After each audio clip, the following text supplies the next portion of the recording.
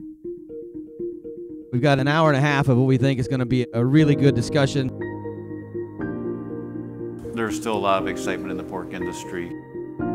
I think it's so exciting to think about laying that groundwork, like laying the infrastructure now to rapidly scale. I'm very optimistic about the technology that's still to come.